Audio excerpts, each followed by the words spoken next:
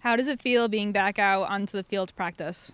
Oh, it feels great. I mean, we're having a ton of fun. We're working really hard. We're here morning and night every day, and it's really good to get back with the group, get back in the swing of things. The intensity is super high right now, and we're looking to keep that up throughout the entire preseason. We're really excited to be back. Are there any matches in particular that you are looking forward to?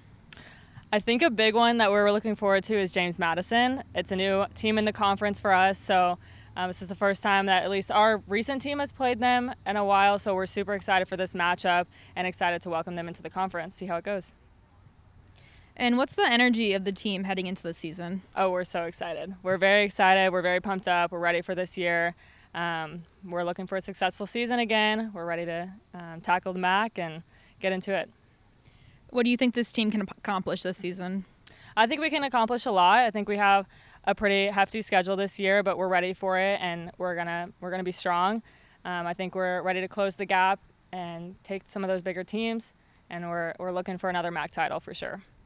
How does it feel being back on the field for practices? Super excited. I feel like the energy in the team is amazing. Everyone is willing to work hard, put their body in the lines, and I just know it's great. The weather is amazing, and the energy is very positive. What goals do the team have this season? I say closing the gap, as we say every year, but this year I feel like everyone knows that we have a very strong team, and with our big games coming up, we have a chance to make a statement and actually say what we've been working for so long. How would you describe this team this year?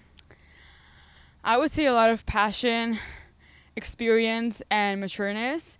We got some freshmen coming in, but overall we have big classes, especially 3 5th years, and very good seniors and juniors. So I would say a mature team in the field.